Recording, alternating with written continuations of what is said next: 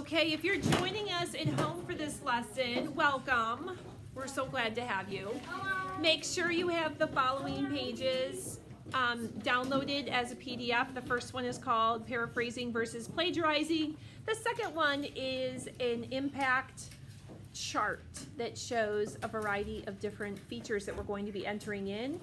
We will be completing this paraphrasing, plagiarizing worksheet today. And then tomorrow, we will be looking more closely at this data chart and seeing whether or not things have been paraphrased, plagiarized, or quoted. All right, so let's go ahead and get started. If you look up at my notes here, I have highlighted the words that you're going to fill in, and yes, you can work ahead a little bit. So as I am reading,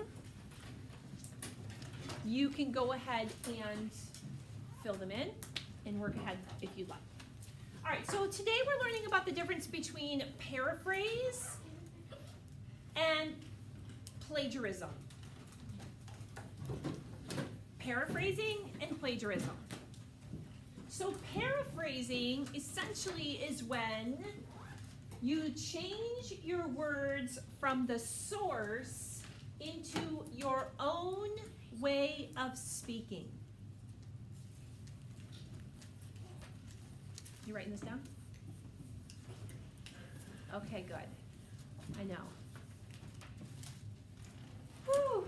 All right, so if the writer changes the words enough from the source, the words and the order of the sentence, into your own way of speaking, then we call that paraphrasing. Sometimes we'll say you're using your own words. It's another great way to paraphrase. Now, plagiarizing is when the writer copies either words, phrases, or sentence structure. Words, phrases, or sentence structure from a source and acts like it's your own. Now, I don't know how much instruction you've had on plagiarism. I'm guessing not very much. But I hear teachers say all the time, don't plagiarize. They say it, right? They say don't take somebody else's words and make them your own. But what really does that mean? Because I don't know about you, but before I had really researched this whole idea, I used to go and find, when I'd read information off of a website, I'd read the information, I'd find the part that I wanted to use, and then I'd be like, okay, so how can I make this my own? I know. I'll take out these three words right here and go over here to my thesaurus and find three different words and then put them into that spot. And then I haven't plagiarized. Guess what? You still plagiarized. I still plagiarized. Why? Because I kept the sentence structure the same. The order of the events, the order of the words in the sentence, I kept it the same. And only changed out just a few words or phrases. So that is still plagiarism. If you take out one or two words or a phrase, but you leave the rest of the sentence structure, I can copy that, paste it into a URL, hit enter, and it will show me exactly where your sentence structure came from. And it will show me exactly which words you changed, which means that it was not really yours. Okay? So we're going to learn a little bit about that and when we should be quoting and citing a source and when we should be paraphrasing. So let's go ahead and look at the next thing here. It says, if it is common knowledge information, make sure you fill in common knowledge information, then it can be paraphrased. So common knowledge information should be paraphrased, meaning put in your voice. If it's unique information that others might not commonly know, then it needs to be quoted or cited. Unique.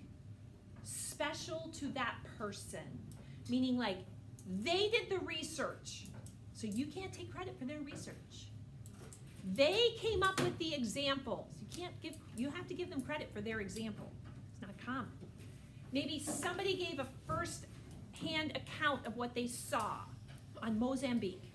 Well, you can't say, I saw that, or this is what happened here, because you weren't the person seeing it. So common knowledge can be easily paraphrased. Unique information, we want to be able to quote or cite. So the first thing you're going to have to be is a detective as you are reading scientific information. You're going to ask yourself, is this information common or unique? Because that will tell you which chute to go down. Do I go down the change it up and make it in my own words? Or do I go down the, I've got to cite this, I've got to quote this, I've got to give credit for this? There are two different paths. You need to figure that out as you're reading. So let's do a little practice and see how you fall on the common versus unique scale. So here we go. I've got 6 different statements here, and we're going to go through each one, and I want you to put in the blank either C for common or U for unique, based on which one you think it is. So let's look at number 1. Garbage is in the ocean. So don't tell me yet, just put a C or a U in the blank, your best guess. Garbage is in the ocean. Number 2, 80% of ocean plastic begins on land. Is that common or unique? Number 3, there are ocean currents that move things around in the water. Number 4, there are 5 floating garbage patches in the ocean. Number 5, the process of using mercury to get gold results in damage to the heart of Borneo environment and to the health of people and animals. And number 6, mining causes damage to the environment. Wow. All right, here we go. Number 1. If you thought, number 1, garbage is in the ocean, you thought that was common, raise your hand. If you thought that was unique, raise your hand. All right, good. You should have said it's common knowledge. That's something that's general that most people would know. Good job. How about number 2? 80% of ocean plastic begins on land. Raise your hand if you said it was common. Raise your hand if you said it was unique. It is unique. Excellent. What makes it unique? Anton, what makes it unique? Somebody put it in their own words? That's a paraphrase. So I want to know what makes that sentence a unique sentence, meaning it's not common or paraphrase. Anton? It says 80% of ocean plastic begins on land, and like you could have said most of plastic in ocean begins on land. Okay, so if it was general, Yeah. then you're saying we would paraphrase it. It would be common. Yeah. And you're saying that this is unique. There's something special about it. Can anybody pull out the phrase that would make this very special? Fisher. 80%. Yeah, that's it. Because if you were to poll 100 people, what percent would land on 80%, right? It's not like you're saying the sky is blue.